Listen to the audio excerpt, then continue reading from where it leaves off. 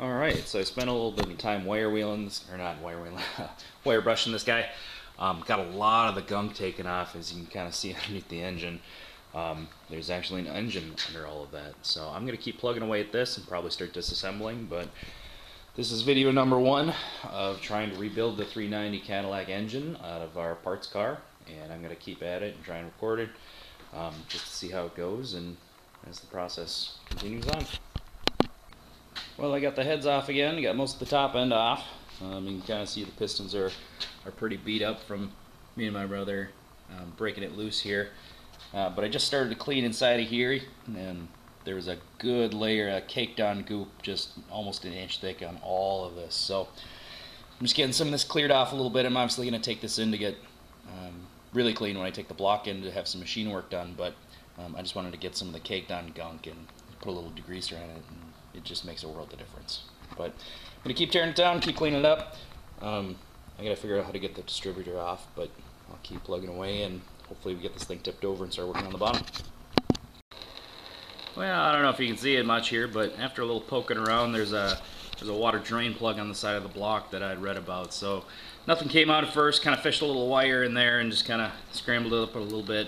Starting to drip out now. I'll scramble it up a little bit more, but I just wanted to drain the block, and I'll tip it a little bit, and I'll drain the oil out too, just kind of a mix of whatever the hell's in there, because it was kind of a mix of antifreeze and diesel and Marvel Mystery and oil and God knows what else we put inside of there to try and unfreeze the block up earlier this year. So I'm gonna let that roll, and we'll see if we can get this thing drained and see if I can rotate it around. Alright, so I got all the pistons off, all the journals off. I haven't seen any real major damage, but I guess I'm not really sure what I'm looking for. Nothing looks scored or anything, but it does look pretty beat up. So crankshaft turns a lot better with all the pistons out, so that's good. Kind of got everything set over here. Everything was factory stamped, so I don't have to keep track of which piston's which. On the pistons themselves, they were stamped, and which way was front and rear. So I don't have to keep too good a track of that. So I think next I'm going to get the pulley off, and then see if I can't get these main bearings out. If I can get the main bearing. Sorry, I think that last one kind of cut out on me. Basically, I was going to say if I can get the main bearings out, good enough, and get the pulley off, I think I can pull out the crank. So then we'll take a look at it, see if that's in a good shape or if they got to machine it or anything like that. And I get those guys out, and then it's on to probably the camshaft below and get the lifters out.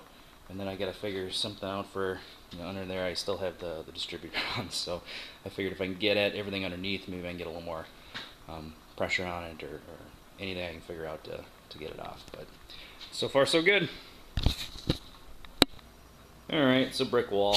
I didn't realize you needed a crank pulley tool to actually get the crank off. I thought those bolts were somehow just holding on, but I got the I don't know if you can really see it, but I got the bolts out and the little plate that's on there, but apparently I'm going to need some type of tool to really get that thing off. So we'll have to hold off for, I don't know, a couple days. I can't really drive my car until I get the ball joint fixed, because it rides like a death trap and it's going to break any minute now. So I have to get that fixed.